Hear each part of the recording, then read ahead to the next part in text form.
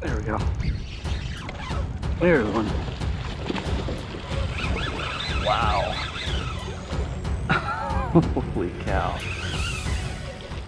Hey, this is Tony with Salt Strong, and in this video I want to show you 3 main reasons why your line may break at the bail of your reel.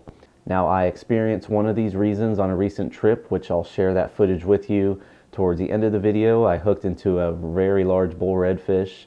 Took me for a bit of a ride, and then the line just all of a sudden snapped, and I'll show you why. Now, one of the main reasons why your line may break at the bail roller, which is this area right here where the line sits on the bail, is because you might have some corrosion on there or debris. So when your line starts pulling drag and going out, that corrosion will rub against your line and it will pop due to that pressure. Now, the next reason why your line may break at the bail roller is because your roller is not spinning freely.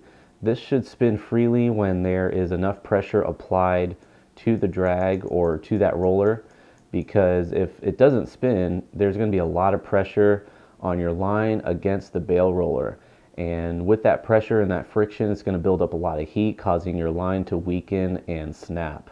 So make sure you thoroughly inspect this area of your reel if you are experiencing these problems.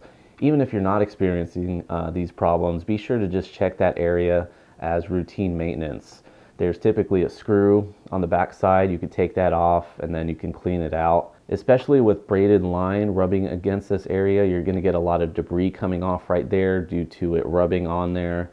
You're going to get pieces of line possibly stuck in there, and all that buildup will cause that roller to get stuck. So you definitely want that to be spinning freely as your line is coming off the reel. Now, the last reason as to why your line may break there, and this happened to me on a recent trip, is when you take pressure off of the fish while you're fighting it. Because when you take pressure off of the fish, you're taking pressure off the line, and when your line goes slack, you see sometimes it will come off of that roller. And then when you quickly apply pressure back to that fish, that line will snap back onto the roller. Sometimes it won't go right into the middle. Sometimes it will go off to the side, close to the bail, or it will go to the side close to the arm, and it will spin there and rub against those areas and snap and pop, which is what happened to me on this trip. So let me go ahead and show you that footage. Really big bull redfish that I hooked, and the line that ended up snapping right there at the bail.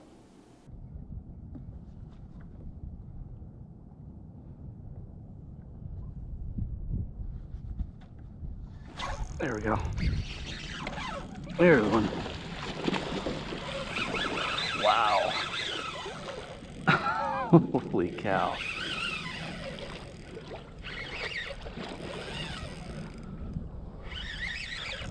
That is a big fish. Whew. Oh. On the flip prawn. Oh no.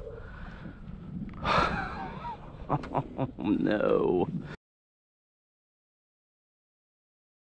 So as you saw, I went to go anchor up, lost pressure on the fish, fish took off, and then popped the line right there. And you can actually see the line falling in the water. So that will wrap up this video. If you want to see the complete full report from this trip, where I show you the trends, where exactly I went, what I was using, and how I found these fish based on the conditions, definitely check out our Salt Strong Super community, where I post weekly trip reports, spot dissections all up and down the East and West Coast, and also what's most important is the helpful community of anglers that we have to help you become a better fisherman. So definitely check that out. Until then, thanks for watching. If you have any questions or comments, please feel free to leave them down below.